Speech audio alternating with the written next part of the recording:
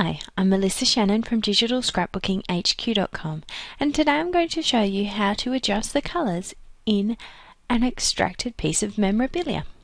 Of course, this can work the same way for a photograph, digital scrapbooking supply, or anything you can edit in Photoshop Elements. So now I'm adding some memorabilia to my page. I don't think this bright fluoro green of the alpaca stickers really matches in.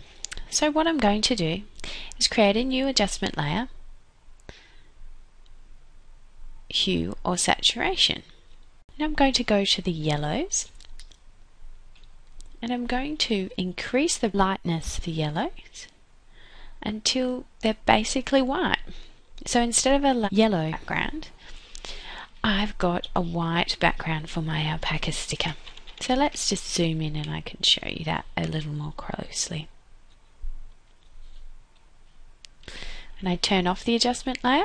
I'll just press Ctrl+G to clip it so that it only affects the alpacas. There we have it.